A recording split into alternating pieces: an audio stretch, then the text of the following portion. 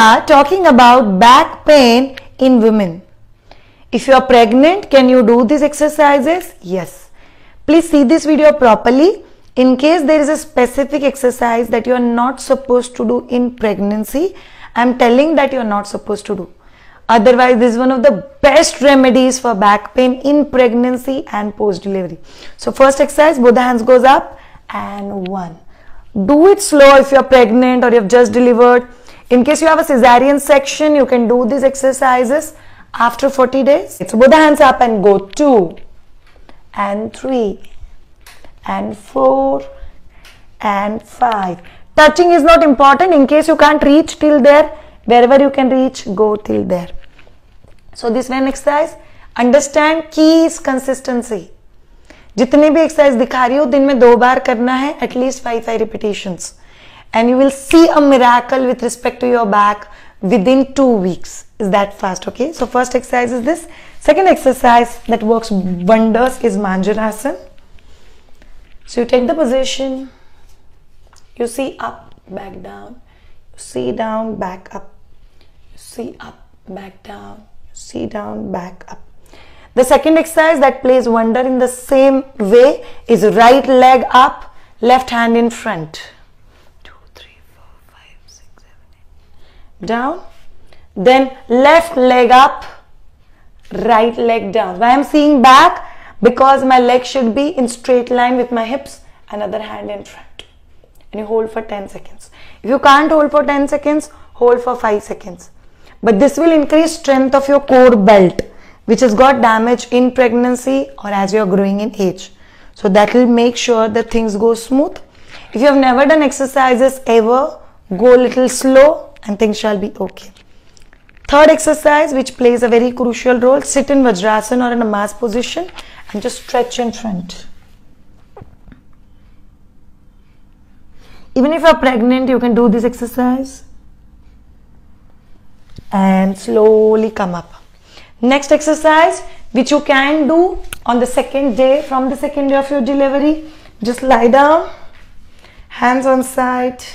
You can do it in pregnancy, you can do it post-delivery. Just lift hips up and count and relax.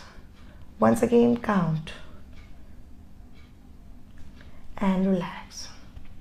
Lift it up and relax. Next exercise, hug your both the legs. If you're pregnant, spread both the knees. If you're not pregnant, hold both the knees and count.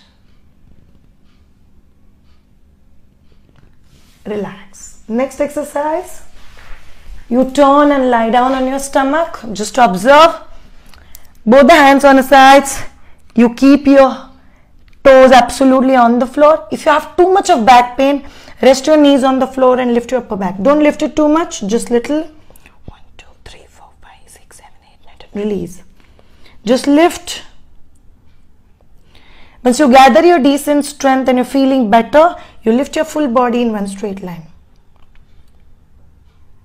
Relax. Avoid shaking, shivering, keeping moving your hips up and down. So this you should avoid. Just hold. Lying down on stomach exercises cannot be done when you are expecting. It can be done when you are non-pregnant, and even post-delivery you can do it. Even if it's a cesarean section, after 40 days you can lie down on your stomach. Then you make your hands straight.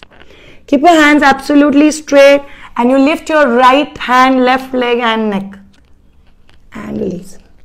Left hand, right leg and neck. This is Naukasana. Works brilliantly well on back. And release. And release, and lift and release. Then both the hands, both the legs. If you can't lift it too much, lift little, count 1 to 5 and release. Lift, count 1 to 5 and release. So these are few sitting and lying down exercises which will help you to feel far better at your back and you will feel stronger. Now Shreya, which is the Dvija solution? Dvija has got Dvija Akopa powder. It's a fabulous solution for back pain. You can take it in pregnancy, you can start from 9th month and you can take it even a post-delivery phase. And even if you've delivered little long and you are having back pain issues, this is very good solution. At any age it can be consumed. You will get it on Amazon, you will get it on www.madhvija.com, but works brilliantly well. Apart from that, there are few of the home remedies that you should take. If you're a non-vegetarian, have egg every day. Even if you're a vegetarian or a non-vegetarian, see to it that you are high on calcium. That's have curd at least every day, which is homemade. Have buttermilk. Keep yourself more hydrated, and see to it that you sincerely keep doing your exercises. Always remember, there are no shortcuts to fitness. Thank you so much, and bye.